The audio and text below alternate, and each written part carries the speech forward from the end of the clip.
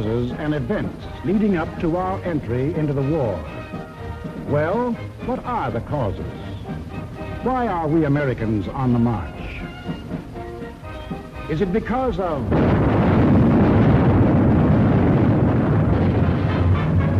Pearl Harbor? Is that why we are fighting? Or is it because of Britain?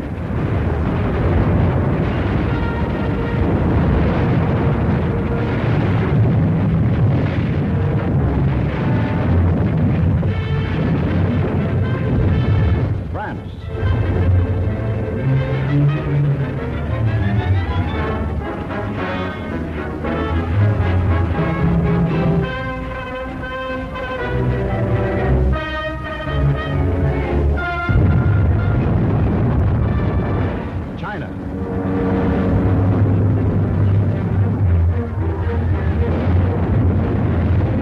Czechoslovakia.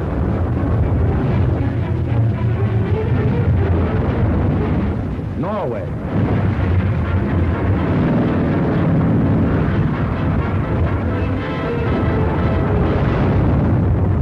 Poland.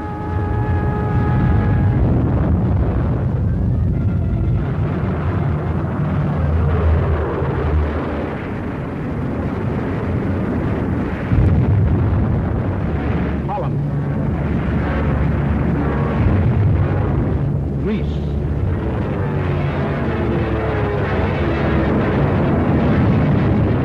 Belgium. Albania. Yugoslavia. Or Russia.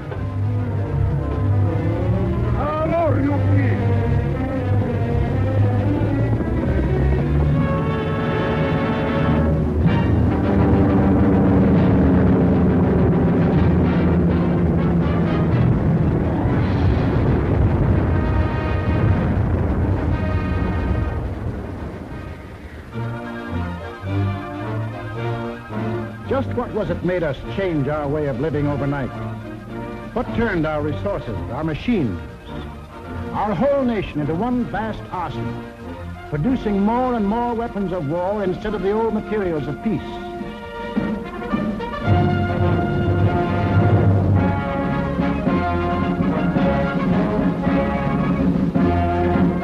What put us into uniform, ready to engage the enemy on every continent and every ocean?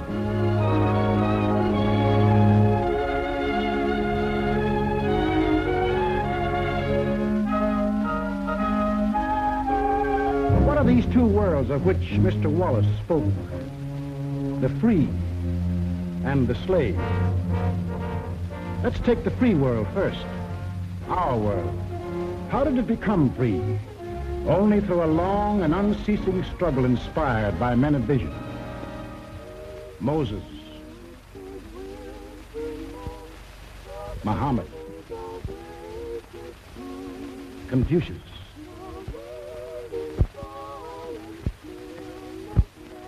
Christ. All believed that in the sight of God, all men were created equal. And from that there developed a spirit among men and nations, which is best expressed in our own Declaration of Freedom. We hold these truths to be self-evident, that all men are created equal. It is the cornerstone upon which our nation was built, and the ideal of all the great liberators. Washington, Jefferson, Garibaldi, Lafayette, Kosciuszko, Bolivar, Lincoln. Lighthouses lighting up a dark and foggy world. That government of the people, by the people, for the people, shall not perish from the earth. Fighting, living, dying. For what? For freedom. That for which men have fought since time began. To be free.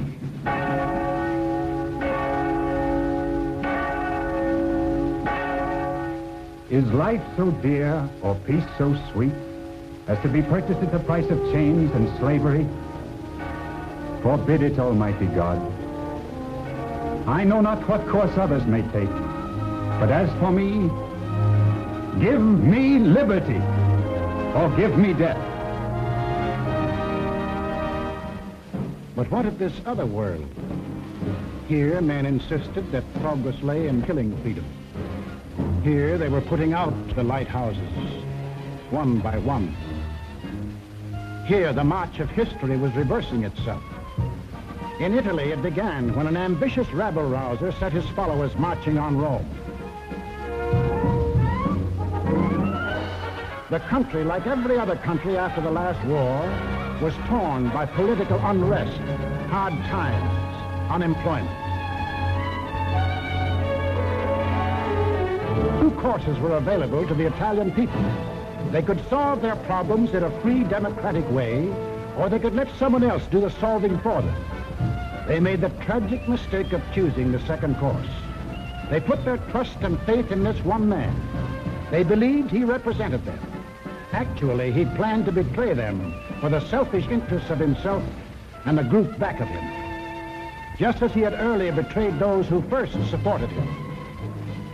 In Germany, another and even more forceful demagogue set his followers marching from the Munich beer hall. He too had the sinister opportunity to take advantage of post-war chaos.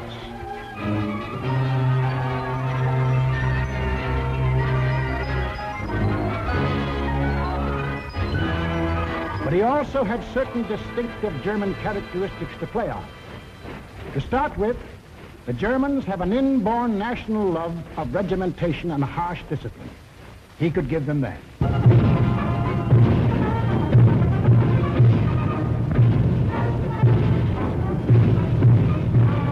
The German army, and through them the people, had never acknowledged German defeat in the last war and were anxious for revenge.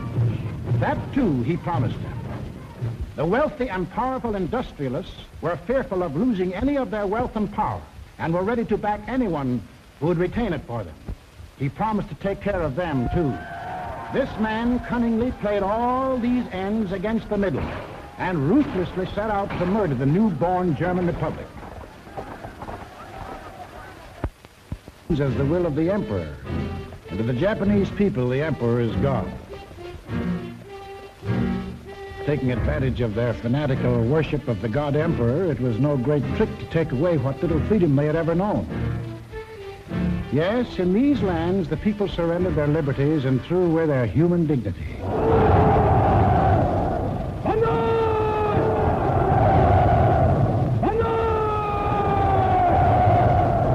They gave up their rights as individual human beings. They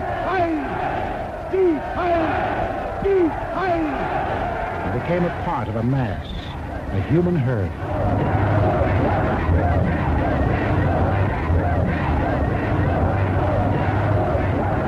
Although these countries were far apart and different in custom and in language, the same poison made them much alike. Each got a new uniform. In Italy, the new bosses wore black shirts. In Germany, the shirts were brown. In Japan, they hid behind the uniform of the army. But really, they belonged to a sinister secret society. Their symbol was a black dragon. The other fellows had to have a symbol too. Germany, a swastika. In Italy, the old Roman symbol of the Fascists. In Germany, they called the new order National Socialism, or Nazism. In Italy, they had a shorter word, fascism. In Japan, they had lots of names for it. The new era of enlightenment, the new order in Asia, the co-prosperity sphere. But no matter how you slice it, it was just plain old-fashioned militaristic imperialism. The Japs would get the prosperity, and the others would get the coal. They say trouble always comes in threes. Take a good close look at this trio. Remember these faces. Remember them well. If you ever meet them, don't hesitate. Eine wahrhaftige Weltanschauungspartei sein. Und zweitens, Sie wollten, Herr... Stop thinking and follow me, cried Hitler. I will make you masters of the world. And the people answered, Heil! Heil! Stop thinking and believe in me, bellowed Mussolini, and I will restore the glory that was Rome. And the people answered, Duce, Duce. Stop thinking and follow your God Emperor, cried the Japanese warlords, and Japan will rule the world. And the people answered, Banzai, Banzai. Each system was alike in that the constitutional law-making bodies gave up their power.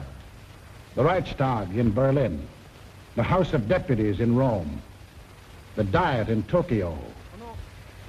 And these elected representatives became collections of stooges, rubber stamp organizations.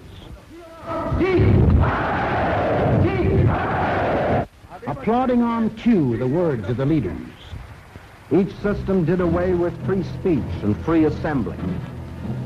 Each system did away with a free press and substituted a press controlled by the party. Through their ministries of propaganda, each took complete control of the theater, the movies, the radio. Every cultural activity and every channel of information was controlled by the most important members of the party.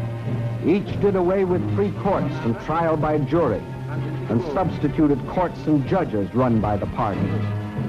Each abolished labor unions and the rights of bargaining for wages. Fertig machen zur Meldung! Achtung! Abteilung 6, 310 mit 1-3-114 beim Grabenbau. Danke. Heiler! Heiler! Lassen Sie weiterarbeiten. Weiterarbeiten!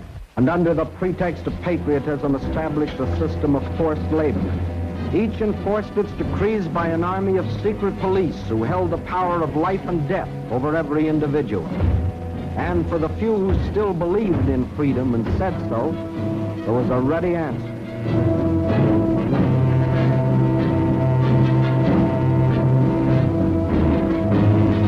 Con una mazza si può imporre silenzio ai più grandi intelletti del mondo. The greatest intellect in the world can be silenced with this. That is an exact translation of the words these black shirts cheer so lustily. Ich sage nur so viel, wenn ich das Wort Kultur höre, dann greife ich schon nach meinem Revolver. Whenever I hear anyone mention the word culture, the first thing I do is reach for my gun. Yes, they had the answer. The blackjack and the gun.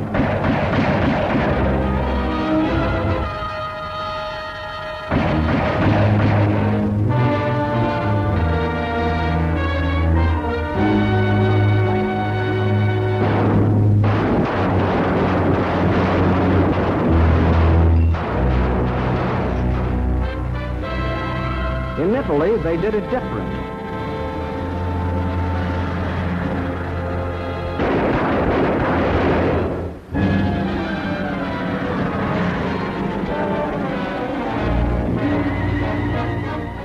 While in Japan,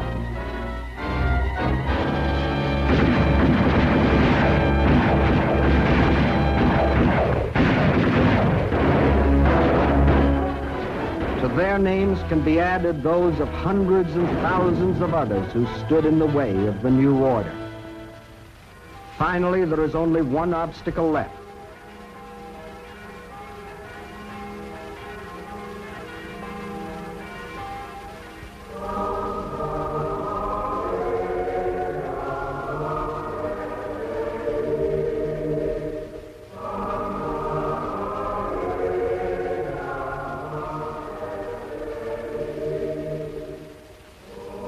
The word of God and the word of Führers cannot be reconciled. Then God must go.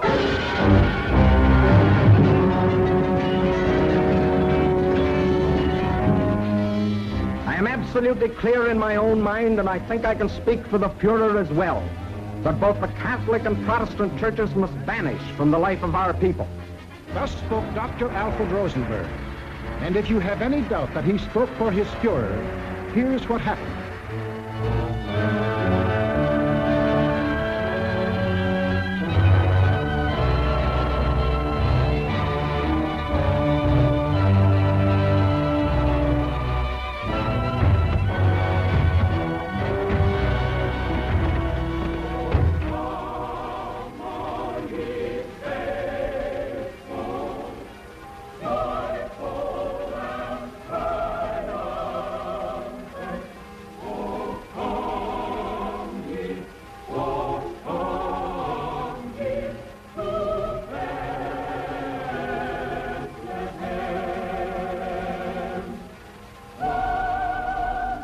thousands of other men of God, Protestant, Catholic, Jewish, were persecuted, arrested, confined in concentration camps. Our Führer is the intermediary between his people and the throne of God. Everything the Führer utters is religion in the highest sense. It is only on one or two exceptional points that Christ and Hitler stand comparison, for Hitler is far too big a man to be compared with one so petty.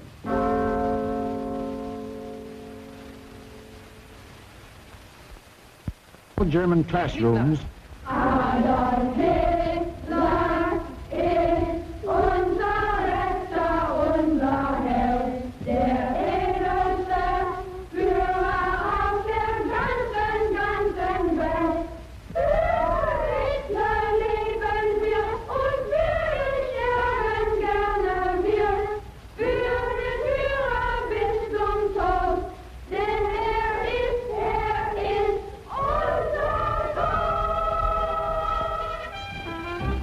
Yes, take children from the faith of their fathers and teach them the state is the only church. And the head of the state is the voice of God.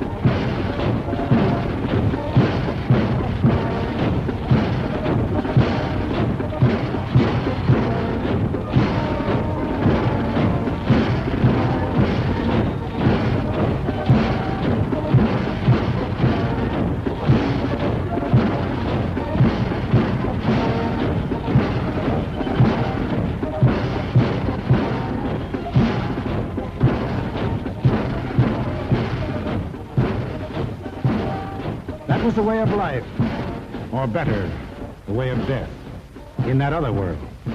Now, what of our world, the democratic world? What did we want? What did we do about it? First of all, we wanted peace and security. And to prove our sincerity, in 1921, we initiated the Washington Disarmament Conference. This resulted in two vitally important treaties. One, to reduce the size of the British, Japanese, French, Italian, and American fleets. And the other, the Nine-Power Treaty, which guaranteed the integrity of China. And incidentally, one of the powers signing this was Japan. Later on, in 1929, we signed the Kellogg-Briand Pact, which was supposed to abolish war as a means of settling international disputes. This pact was signed by 47 nations, including Germany and Japan. President, I have the honor of handing you the London Naval Treaty. Faithful to our treaty obligations,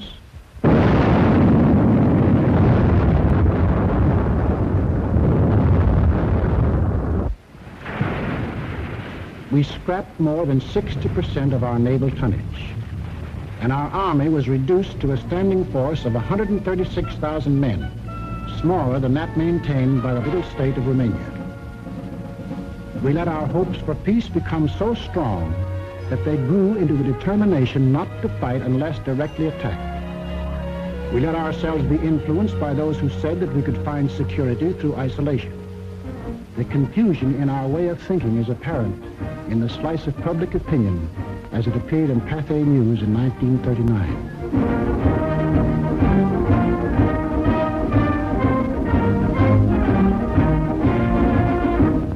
Another war, not for me. This time America should keep out, and I know I will. If war breaks out in Europe, I think that this country should heed the advice of its first president and avoid all foreign entanglements. I haven't the slightest idea of European affairs. In the event of war in Europe, I think we should stay out of it entirely. And all our efforts should be made to keep out of the fight. Let Europe fight her own battles. They mean nothing to us. We should mind our own business. By all means, no. Yes, fight. No. No. Yes. If my country calls, yes. No.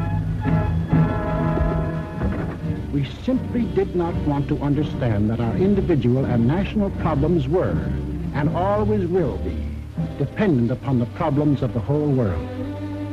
And we had individual and national problems to worry about, plenty of them, just as Germany, Italy, and Japan had.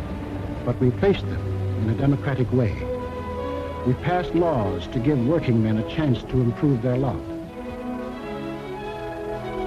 We established an insurance program for those without jobs. We began to give old folks protection against want and hunger. We organized the CCC to provide our young men with healthy and useful employment.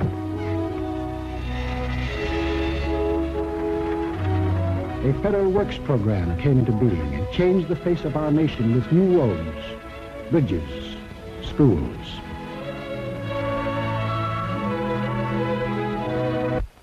We built great new dams which brought the miracle of electricity to millions of our people.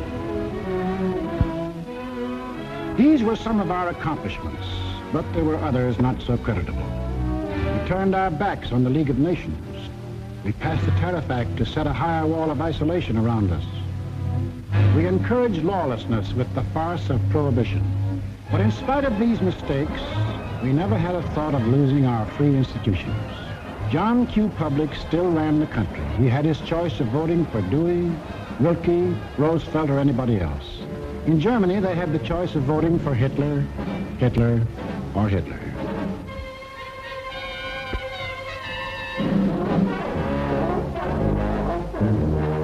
Over here, John Q. still read what he pleased. And although he heard of books being burned in other countries, he would have laughed if anyone had told him his books would ever be burned.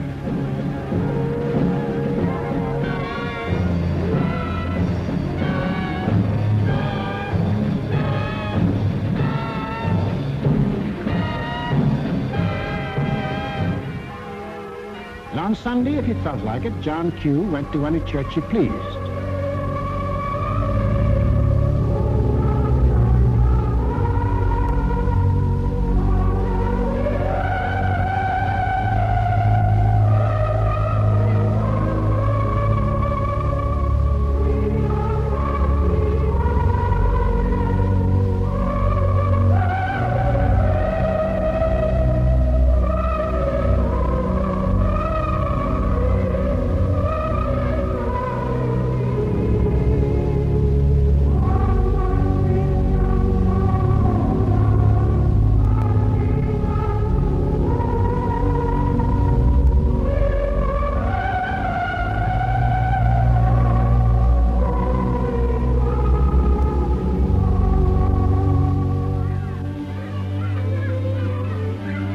most of all, he got a kick out of seeing his kids grow up.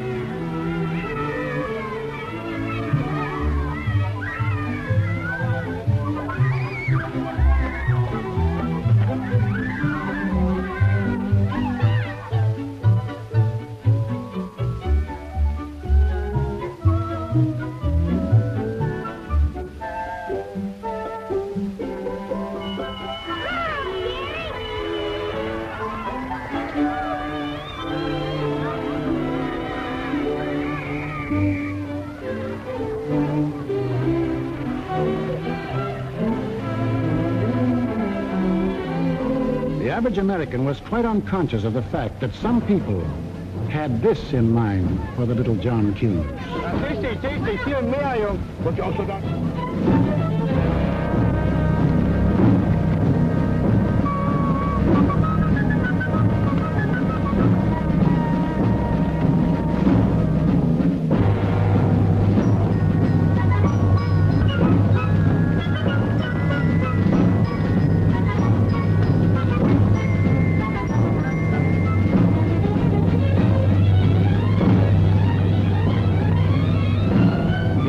While their children were being trained to kill, John Q's kids were giving their pennies to help them have life.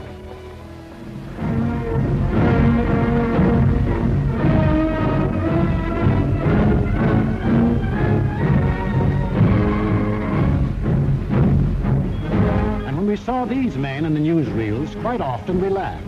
To us, they looked like characters in a musical comedy.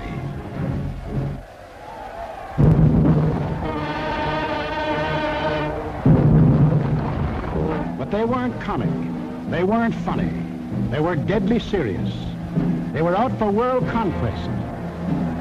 And what made it doubly serious was that there were 70 million Japanese, 45 million Italians, and 80 million Germans, all hopped up with the same idea. Deutsches Volk hilft dir selbst. Jeder soll helfen. Their leaders told them that they were supermen. Herrenvolk, the Nazis called it. The master race, destined to rule all other peoples on Earth.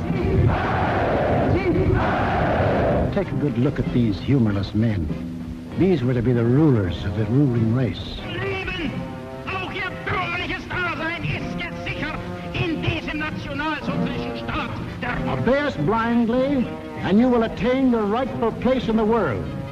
All other people will be your slaves. That's what they promised them. That Americans, Chinese, Russian, South Americans, all free peoples would work for them and make them rich. And how they ate it up.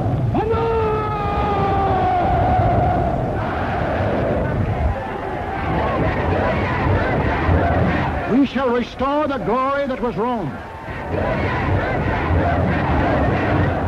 Today we rule Germany. Tomorrow the world. The Pacific is ours. It was inevitable that these countries should gang up on us. The little fellow is our pal, Kurosu, who smiled his way into our hearts in December 1941. Here he and his friends are busy carving up the world in advance, staking out their claims. Take a good look at these claims. Here was the Italy that Mussolini took over in 1922.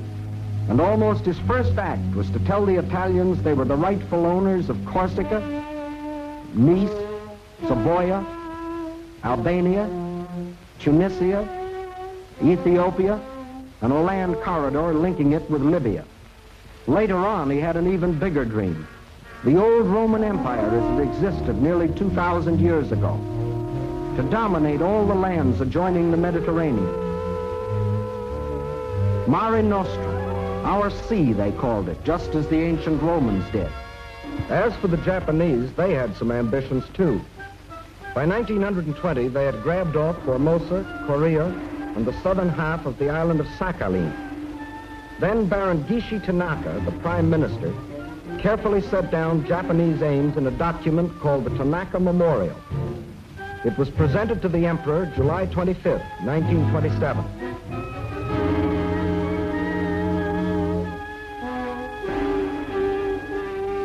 Here was their dream. Manchuria for raw materials. China for manpower. Then a triumphant march through Indochina, Siam, Burma, India, the East Indies, and on through Australia and New Zealand. And in the north, all they claimed was that part of Russia east of Lake Baikal. That was to be the new order in Asia. Then the Japs would move eastward to crush the United States and really start their co-prosperity sphere. Now take a look at the bite the Nazis reserved for themselves. Here's the Germany Hitler walked into, and here's what he wanted. First, Europe under his complete political or economic control, leaving Mussolini a share of the loot if he behaved himself. Then the drive to the east, through the rich oil lands of Iran and Iraq, into India. Another push south through Africa. Then from Dakar, jump off to meet the honorary Aryans who were to move in on South America through the Pacific. At the same time, start across from the Scandinavian countries to hook up with his buck-toothed pals coming over from Siberia to join in the conquest of the United States. There it is, gents. All they left us was Shangri-La. And they'd claim that, too, if they knew where it was. If they had a chance, listen.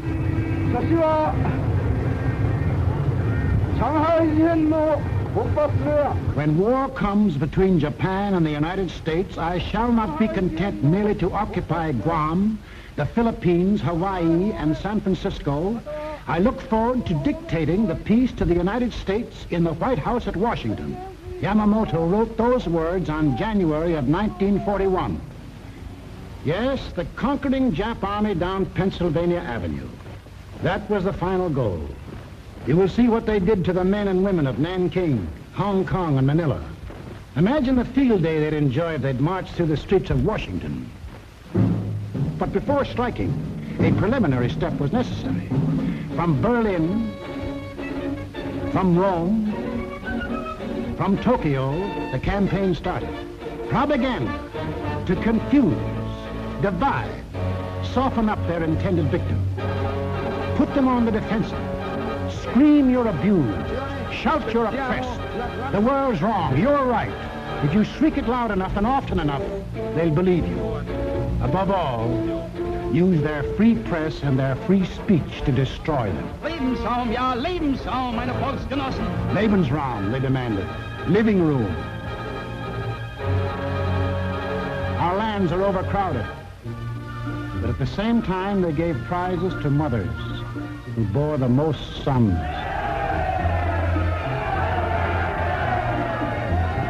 They brought together large groups of young men and young girls for human breeding.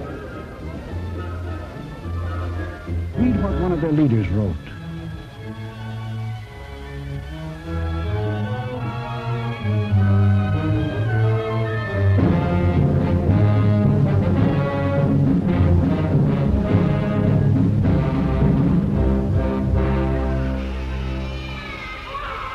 Of course, the children from this assembly line belong to the state to be scientifically trained for conquest.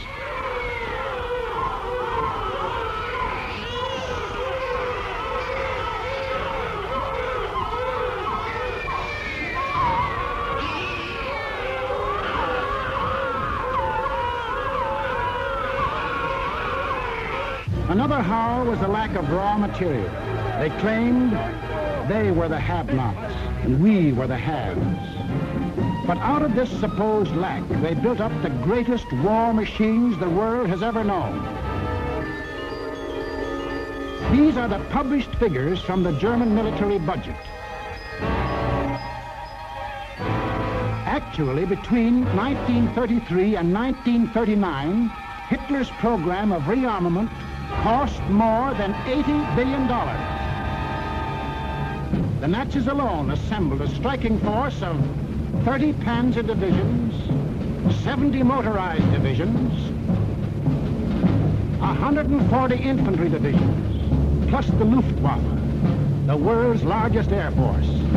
And they had no raw materials. Think of the bread, the automobiles, the good things of life that the German, Italian, Japanese leaders might have given their people if they had spent this money for peace instead of war. You know what billions we are now spending to match their military force? No. No, these arguments were all smokescreens. When war came, the democracies proved to be the have-nots, and our enemies, the haves. And when war came, where did it come?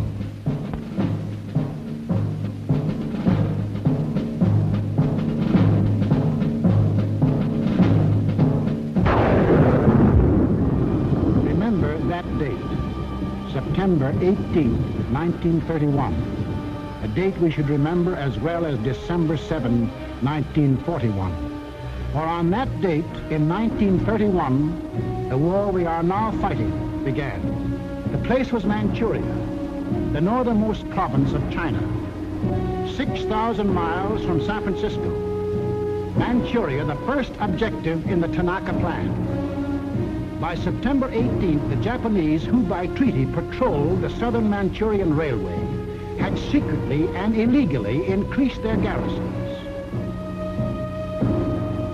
On the Korean-Manchurian border, an entire Japanese army was assembled, conveniently equipped for a winter campaign. All they needed was an excuse.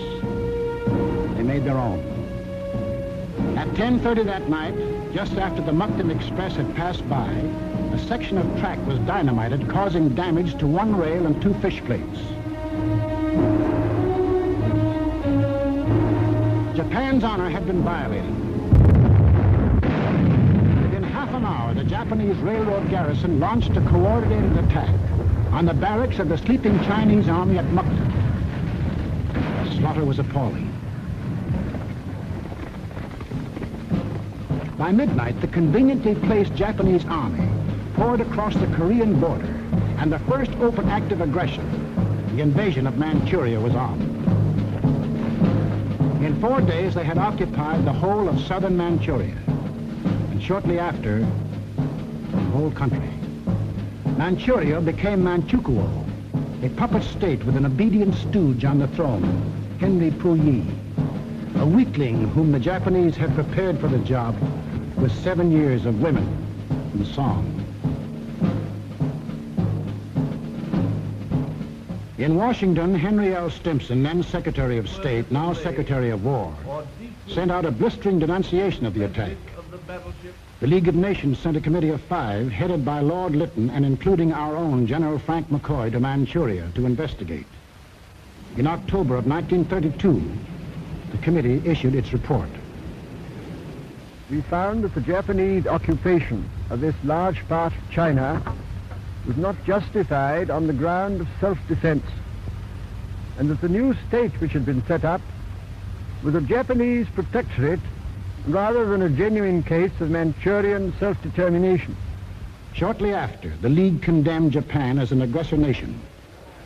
À son Excellence, Monsieur Matsuoka, délégué du Japon. I call on His Excellency, Monsieur Matsuoka, delegate of Japan.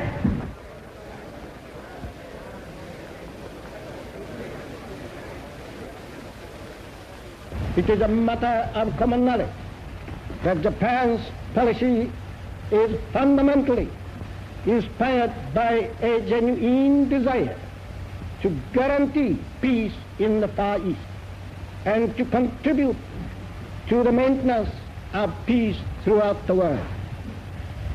Japan, however, finds it impossible to accept the report adopted by the Assembly. In answer, the Japanese delegates, knowing there were no guns behind this condemnation, smiled, took up their briefcases, marched out of the League. More than Manchuria was dead. Collective security was dead. The green light had been given to the aggressors.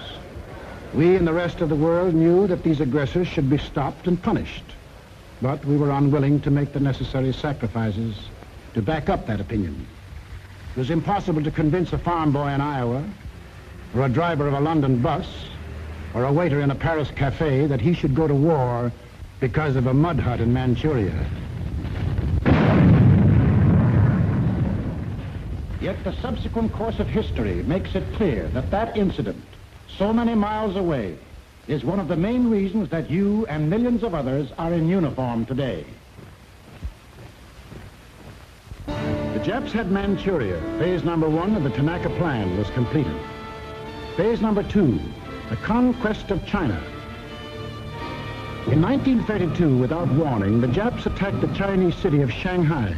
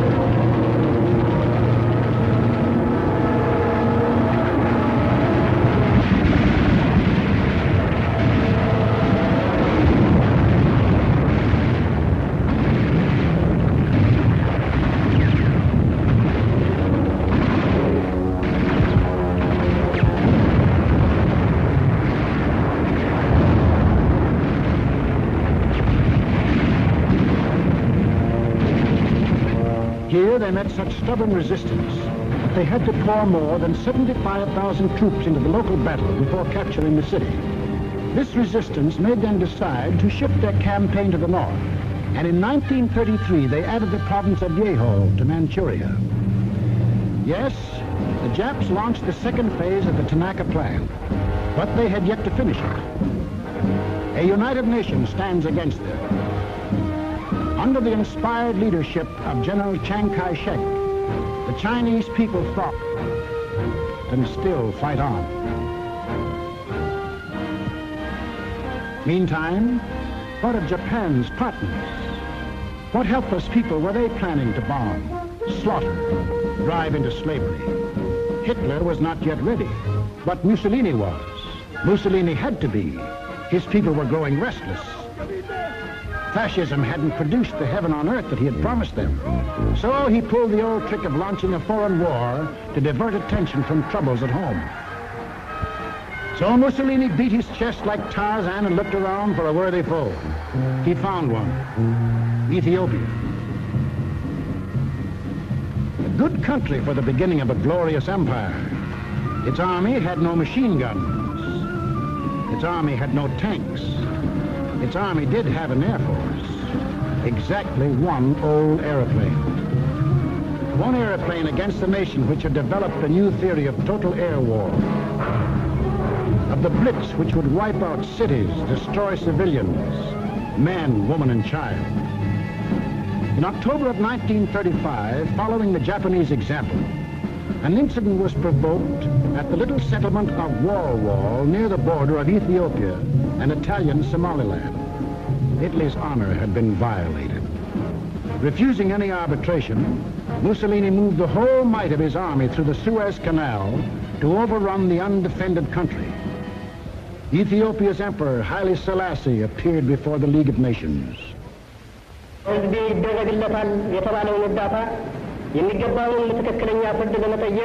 I must still fight on until my tardy allies appear, and if they never come, I say to you without bitterness, the West will perish.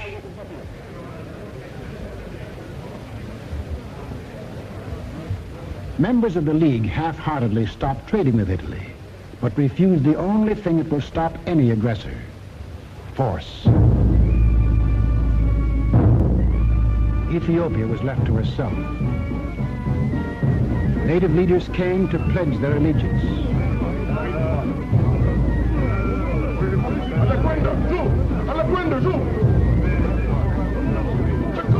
Silencio! Pagkamate! Pagkamate! Pagkamate! Pagkamate! The people of Ethiopia, with their spears and bare hands, faced the guns and the tanks of the invaders, fighting desperately and gallantly to save their country from conquest.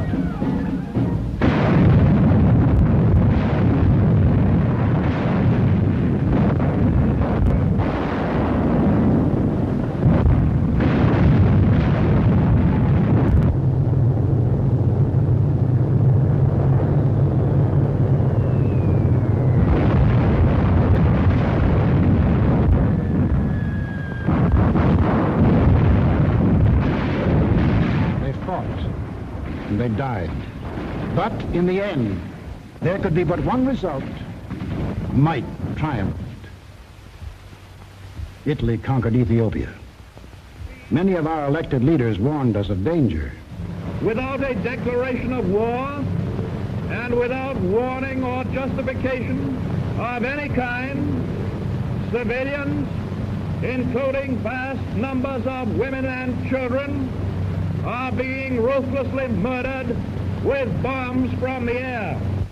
But we were still hypnotized by the fact that two broad oceans stood between us and the rest of the world.